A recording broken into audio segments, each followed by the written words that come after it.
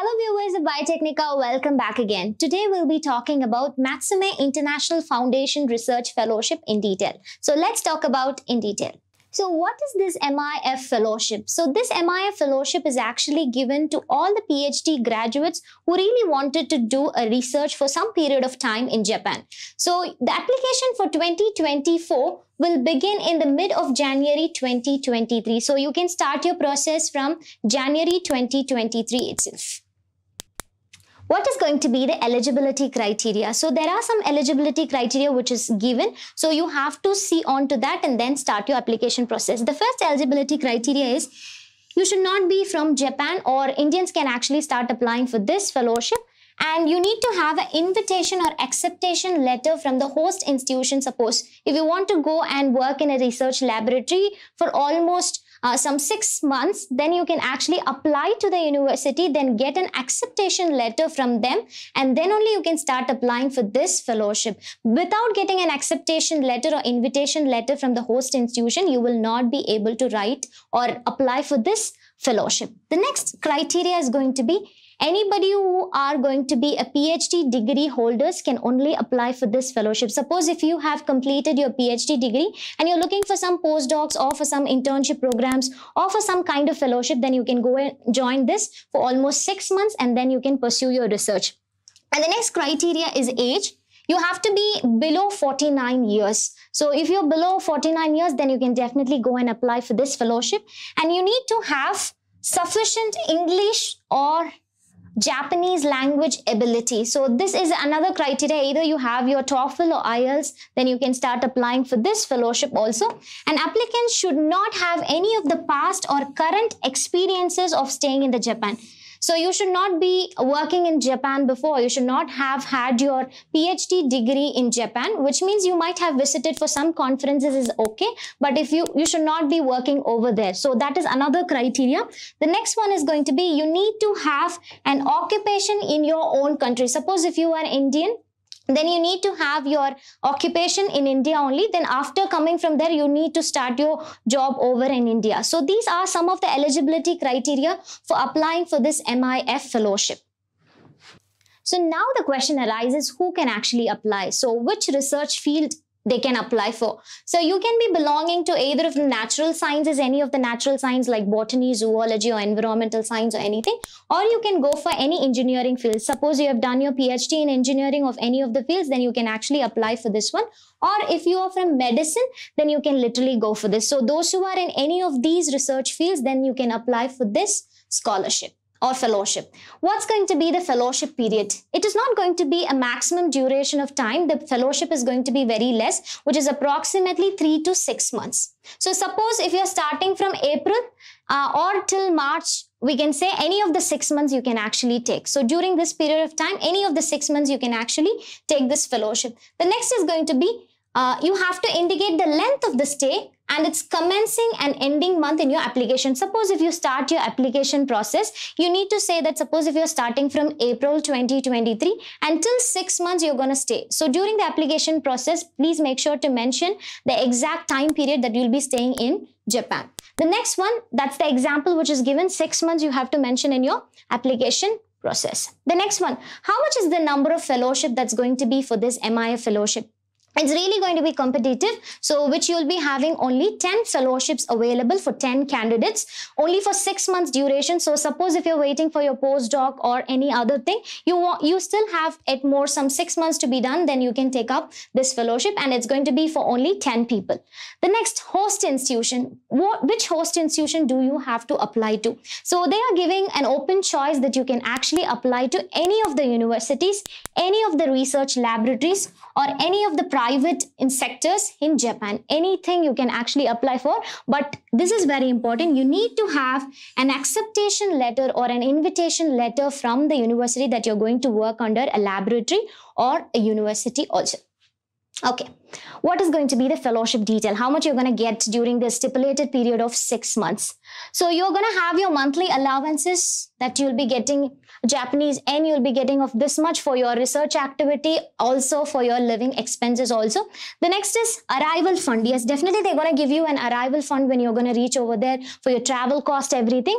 And the round trip air will also be given. Transportation round trip economy class if airfares will also be given, and insurance will also be given. And the most good thing about this fellowship is study tour is actually given. So the fellowship to deepen their understanding of Japan. So they're going to give you a study trip plan also for you, so you can actually take up this fellowship.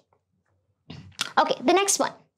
So how is going to be this application process? So the application is not going to be like you go to a website and actually apply. It is through the email that you will be applying, which means you have to go to the website, you have to download the PDF and then fill up the form. Then you have to submit certain documents and you have to email to this one. So application usually takes place through this email, application@mifjapan.org. So this is going to be the application one. So what are the things you will be requiring? You need to submit everything in the form of PDF to this email ID, and you need to download the application, and you have to have your photographs over there. Almost like past 3 months photograph should be over there. The next important thing, the second one, is going to be your research plan.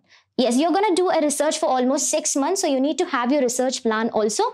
So you need to have your content, your purpose of doing a research, and what are the methodology that you're going to do, and the roadmap you need to have for your research project. And what is the benefit of that research project?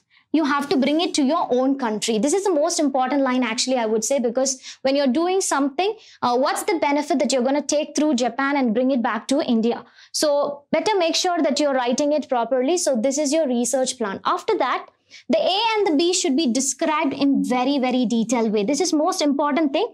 Discussing with the supervisor where you're going to work under. Suppose if you have chosen some host institute, then you have to talk with the supervisor, and then accordingly you just have to make a plan, and then you have to submit it over there. So the second important thing is your research plan or your research proposal, we can say.